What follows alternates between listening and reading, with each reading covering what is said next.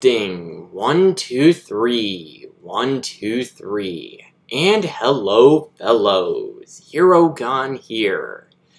I know.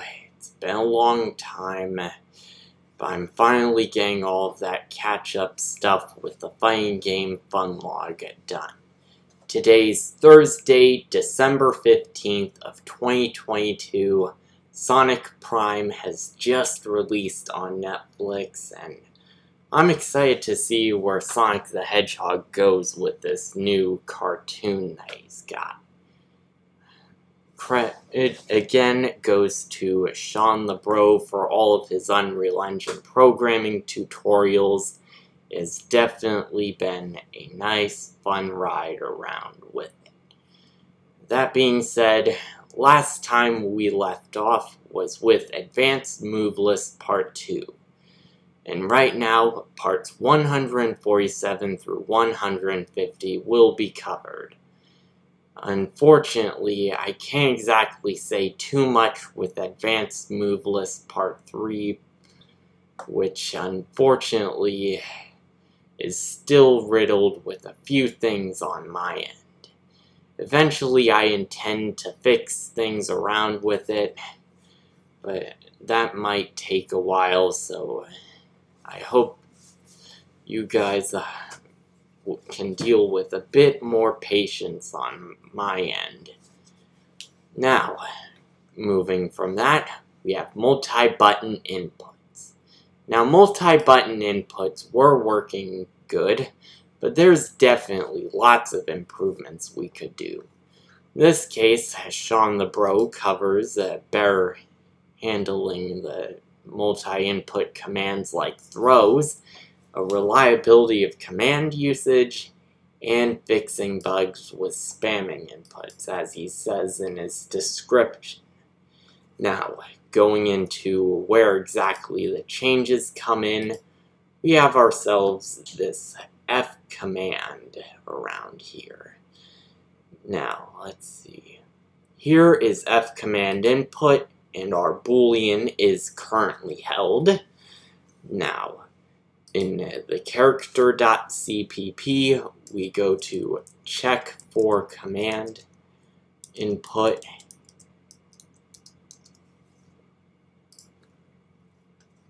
or rather,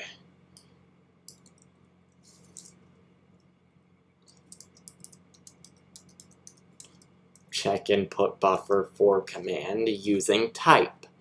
In our case, the is currently held is in an if statement.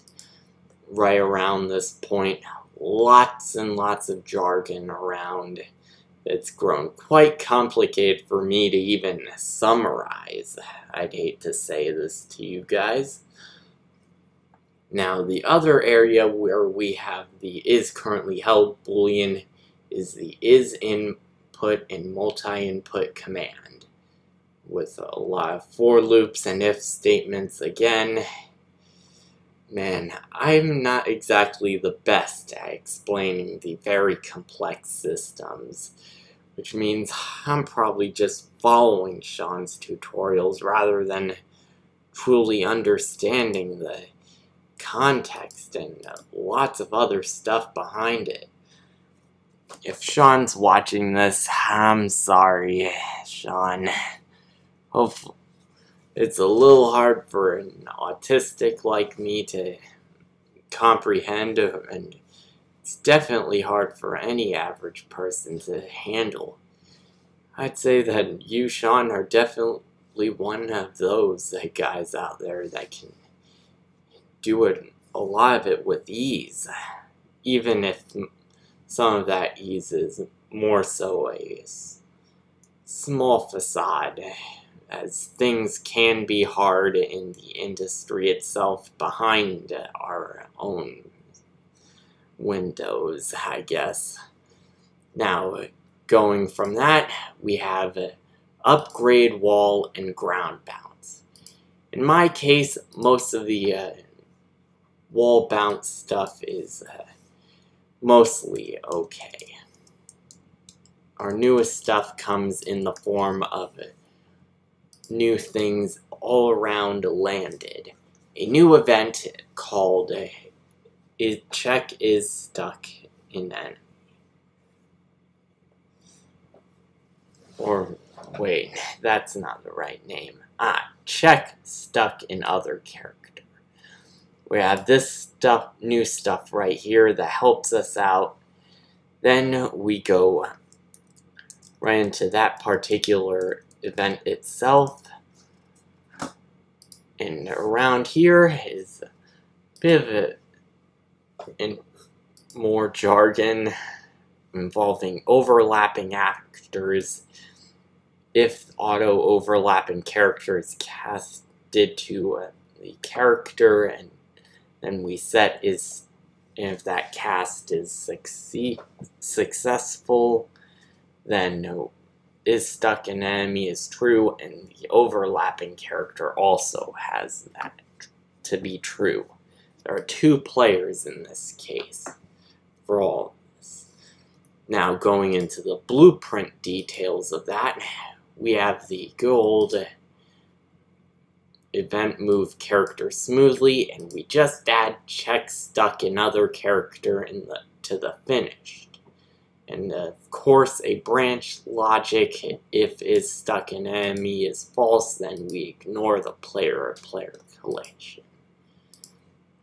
And finally, something of a smaller note, but definitely an important one. Displaying frame data. If anyone knows about frame data in fighting games, then you've probably seen it in a practice mode, because most people definitely do that. I've actually played a few games myself, in particular Mortal Kombat 11, Tekken 7. I even gave Fantasy Strike a small try, and I was able to easily find frame data info for a few games like that. Now, going in, it's pretty easy enough to set up a widget for it, just your usual text and bindings. But then you get into the other stuff. Last stun frames received. And do note that if you happen to hear any other sounds around, that's either my computer, which is trying its hardest to process a lot of stuff, as well as living with siblings. It's definitely tough trying to do a Funlog when they're around upstairs in the loft talking. So hopefully that can be ignored. Now, get stun frames text, then we have last stun frames received. This new variable, as well as get damage text last damage received, are both in the code itself. It's pretty easy to implement in this case.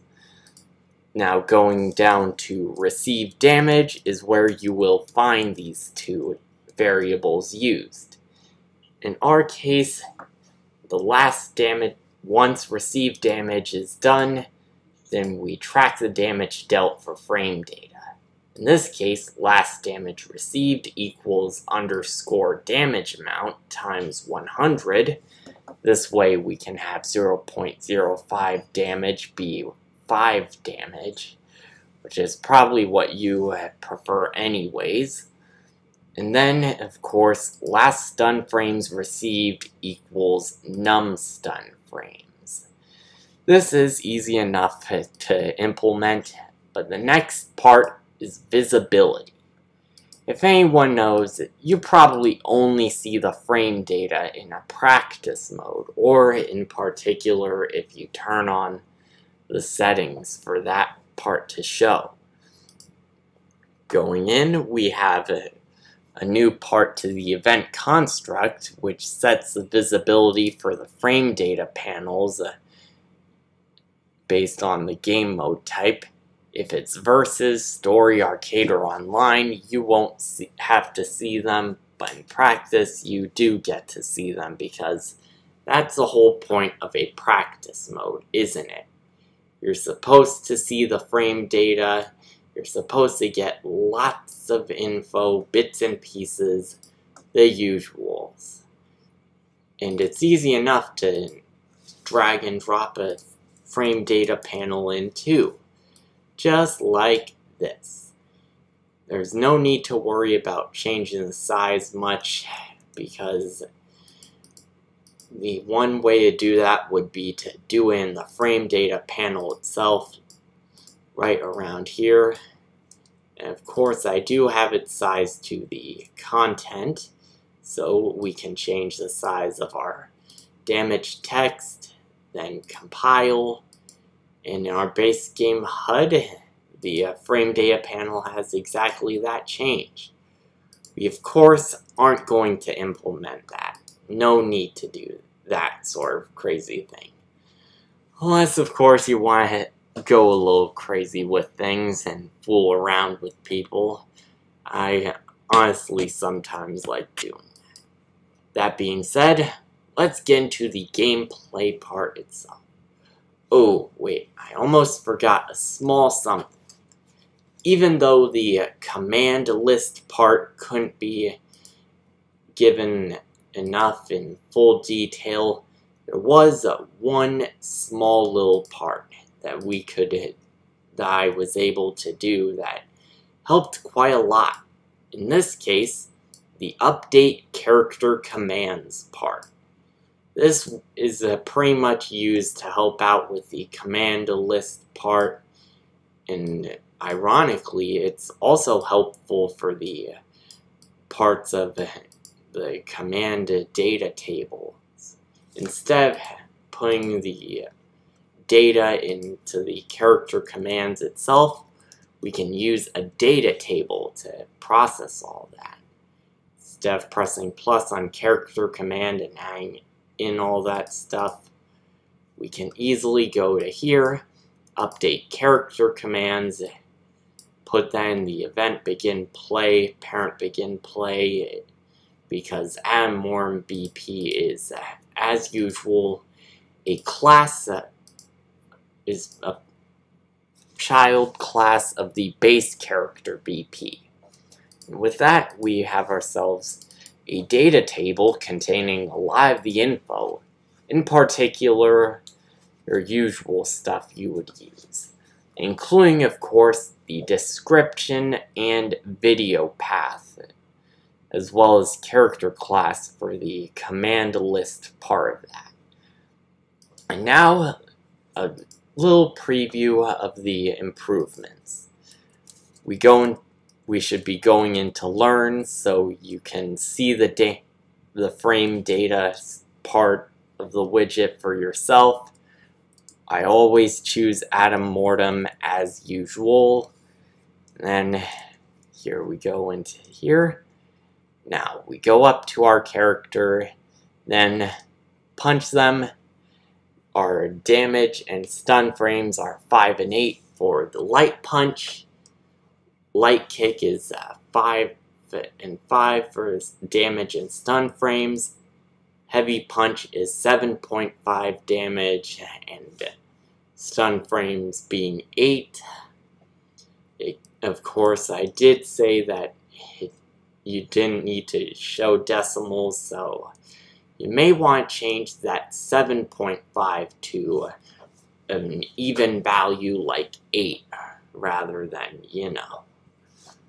And with that being said, that kind of wraps a few things up about the little catch-ups and updates I've been trying to do. Again, credit goes to Sean the Bro for all of this.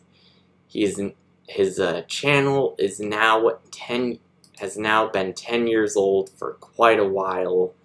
He started around July 20th of 2012, and ever since 2019 he's been doing the programming tutorials.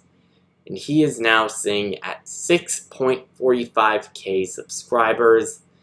So yeah, I'd say that even if he does have a small base of fans around, at least he's got people like me that enjoy doing something like this. And with that being said, I've been Herogon, you've been you, and have a happy holidays, everyone. Goodbye.